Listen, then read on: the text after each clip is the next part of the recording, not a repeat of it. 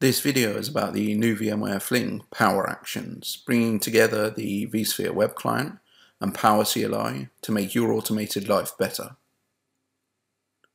Taking a look through the prerequisites, we will be setting up a PowerShell host machine which will run our PowerShell sessions. This is required to be Windows 2003 or newer, or Vista or newer. PowerCLI will need to be installed on your host machine, and it uses the .NET Framework 4. Do not use the .NET Framework 4.5. You will need SSO administrative privileges for the installation, and you'll need to make sure both machines are synced. So let's take a look through the install. You can see we would run the MSI file and accept the normal EULA. As we go through the installation, the first thing we need to provide is the actual PowerShell host machine details. So in this case, I'm installing it on the machine where I'll be running PowerShell. And my host name and domain name is controlcenter.corp.local. Again, this is the actual PowerShell host machine that will run the PowerShell session. Next, we'll require the server that has our lookup service. In this case, it's my virtual center server. So I will copy my virtual center server name into the lookup service URL box, and I will provide a SSO administrator username and a password for that account. We'll click Next, and we'll click Install to finish the installation.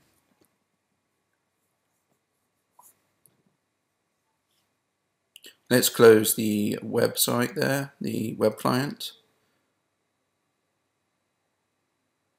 We'll wait for the installation to finish and the services to start.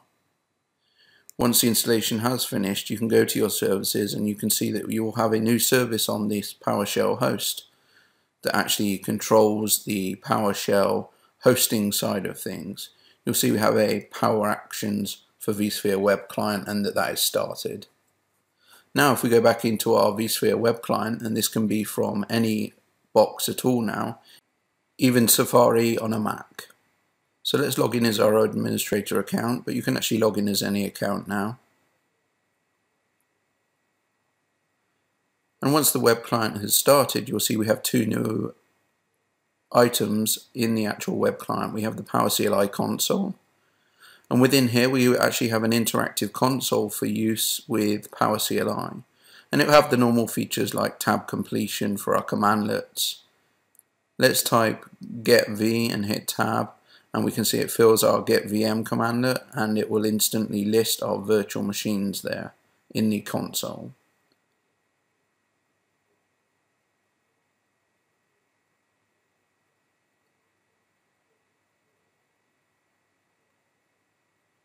The other area we have is PowerCLI scripts, and this will list my scripts but also shared scripts which we can share amongst all the people that use the web client.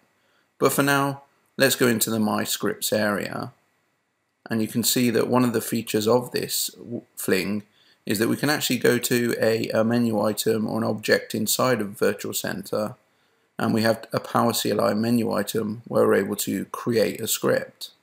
So I right clicked on my cluster there, I'm creating a new script and I'm calling it snapshots over 30 days old.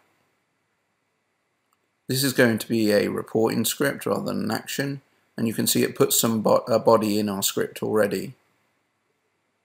Let's take a look at a website where we know this script exists already. Julian Wood has created a great one-liner script that will actually list the snapshots that are over 30 days old. So let's take a copy of that one-liner from his website and adjust that to meet our needs in this script.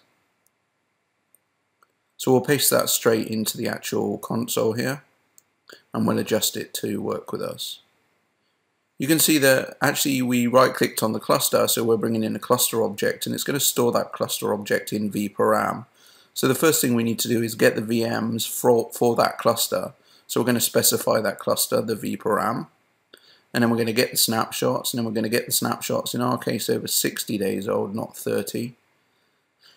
And we're going to adjust it so that not just the name comes back, but the actual VM object itself, and we'll show you more about that in a second and one of the other features of this fling. And we can go through and we'll see the actual name and the created time as well. So we'll finish that, and we've now created our first script. So we can go into PowerCLI scripts and we can see our existing scripts that we have in there, and we can edit those from here, or we can delete those as needed. But let's go back to our cluster. We can right click on our cluster, we can go to PowerCLI, and we can actually execute script this time, and our script is right there. So we'll execute that script, and you can see it brings back the snapshots that are over 60 days old. We can right click on that, and we can actually use it as if it was an actual VM object. So the object is being translated back into a web client object here, and we can use it as if it was a VM. And we can execute further scripts from that if we need to. You have seen a quick demonstration of PowerActions. Download the fling today.